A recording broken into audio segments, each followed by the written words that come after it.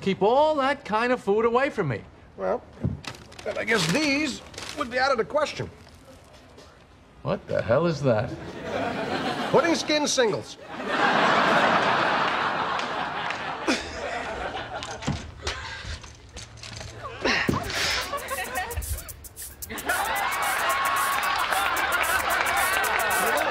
You might want to try eating it with one of these. There's lobster in these eggs? Not that much. You know, they tend to shrink in the water.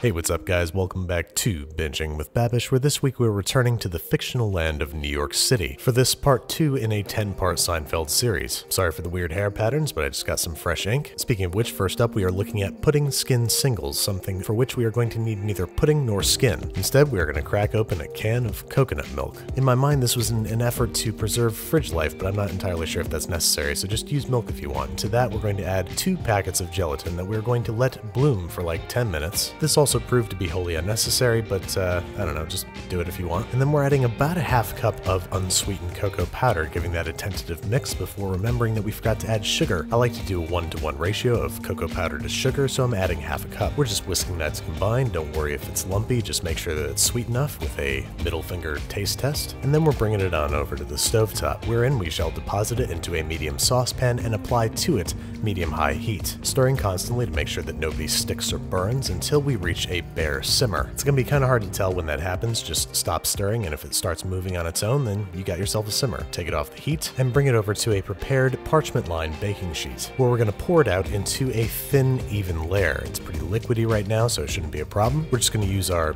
not tiny whisk to pop any errant bubbles, tap it out a few times to make sure that it's even, and place it uncovered into the refrigerator for at least 1 hour, after which time you might be delighted to find that you are rewarded with 1 giant pudding skin. This recipe took a bit of research. I tried initially to make traditional pudding and let it coagulate on the top, but it would just re-liquefy once I wrapped it up. This stuff, thanks to the gelatin, is stable, and we can cut it using a pizza cutter into pudding skin singles. I doubt that there will ever be a practical or non-disgusting use for these, but that is kind of the essence of George Costanza's ideas. Practical solutions for our impractical lizard brain desires. So I'm going to use 2 sheets of press and seal to seal these guys into individual singles, cut them up so they are portable and ready for deployment on a moment's notice, and there you go. You will never feel homesick again the next time you order pudding at your favorite local diner. Let's put these guys in the fridge so we can shift our focus to marble rye, for which we need to start off with 3 3/4 ounces of rye flour. We're gonna go ahead and dump that into the bowl of our stand mixer, along with 4 teaspoons of plain white sugar, 1 packet of instant yeast, and 8 ounces or 1 cup of lukewarm water, and then gently mix to combine. This method, courtesy of King Arthur flour, not only helps our rye flour hydrate, making it easier to mix later on, but it also lets our yeast get a little head start in life, plus it gives us time to make another one. That's right, we gotta make 2 separate batches of rye dough because this is a marble rye and it requires 2 different kinds of rye doughs. Go figure. Once our first starter mixture has had the chance to rest for 20 minutes, we're gonna start adding the rest of the ingredients. 1/2 cup or 4 ounces of sour cream added directly to the bowl, and then we're measuring out 10 ounces of bread flour, to which we're gonna add a 1.5 teaspoons of kosher salt and 2 tablespoons of vital wheat gluten, which is optional. It's just going to help improve the bread's texture. We are whisking that to combine before dumping it all into the mixing bowl and affixing dough hooks, dropping down our stand mixer and mixing on medium-low speed until a smooth, tacky ball of dough forms. About 3 to 5 minutes. Don't worry if it's a little sticky. It will become more workable after its first rise. Speaking of which, we're going to cover it with plastic wrap and let it rise for 1 hour, until it's not quite doubled in size but pretty puffed up. Then we are repeating the same process with the second yeast mixture. Let's see, it was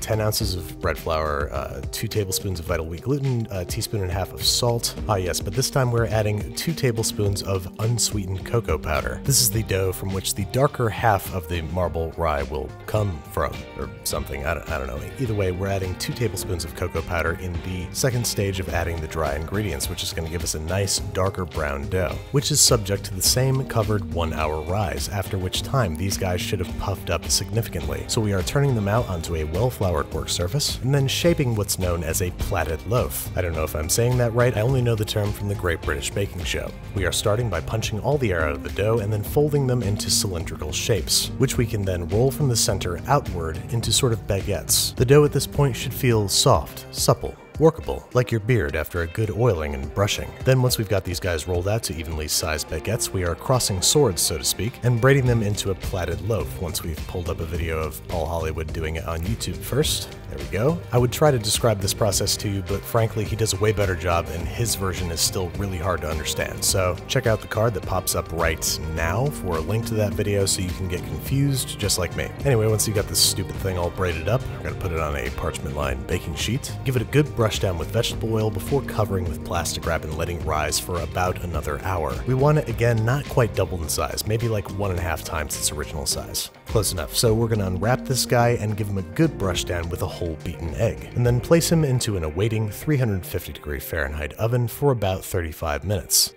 Look at that. Not quite right. We want to make sure that it's registering about 205°F at its thickest point before letting it cool completely about 2 hours before cutting in. And I wasn't super happy with this loaf. It rose out instead of up, I think because I just made it too big. But the crust was good, the crumb was good, so I decided to try again, this time making 2 different loaves out of the same amount of dough. So I'm dividing the light and dark doughs in half and using those halves to make another plaited loaf, which turned out half the size. Perfect. Then I took the other halves of the dough and decided to make a spiral loaf by rolling them out flat and rolling one into the other, and then placing the whole affair into a greased and parchment-lined loaf pan. Same story as before, oil them down, wrap them up, let them rise for 1 hour. Then once they've about doubled in size, into a 350°F oven they go. This time I am skipping the egg wash process because I think this also contributed to their deflation. This is going to make them come out of the oven a little paler, but not to worry. A quick brush down with melted butter while they are still hot will surely cure them of all their ails. Place them on a wire rack and let them cool completely for at least 2 hours. Plenty of time to go bite into a big hunk of cheese like it's an apple, and then take them off the rack and let's slice them up and see what we got inside. Definitely a little bit better rise on the smaller loaf. I could definitely see myself constructing a sandwich out of that, but more so with this loaf, with his hot nasty spiral. I placed the loaf in the pan a little bit unevenly so it rose unevenly, but with just a little bit of practice you're going to make yourself the perfect marble rye, which this was pretty close. It joined the Clean Slice Club. Now, last but not least, it's time for the more opulent side of George Costanza's culinary glossary, lobster scrambled eggs. Given the context of the episode, this was most likely made with leftover lobster, so I'm going to quickly boil a small, fresh lobster tail for about 6 minutes and plunge into an ice bath. Then, once cool enough to handle, I'm going to drain it out and cut it out of its shell. Make sure to remove the vein, and then we're going to chop it into tiny little pieces. We are, after all, trying to trick Jerry's kosher girlfriend into tasting the forbidden fruit of the sea. We're then going to beat up 3 eggs, into which we're going to dump about 4 or 5 finely minced chives, beat to combine, and then we're headed over to the stovetop where we are melting 2 tablespoons of butter in a large nonstick pan. We're going to add our chilled quote-unquote leftover lobster, just heating through in the barely sizzling butter for like 30 seconds before utilizing my new favorite weapon in the war against eggs, chopsticks. Chopsticks are great for agitating the eggs constantly in a nonstick pan without scratching up the pan, which is going to help us make a very, very small, tender,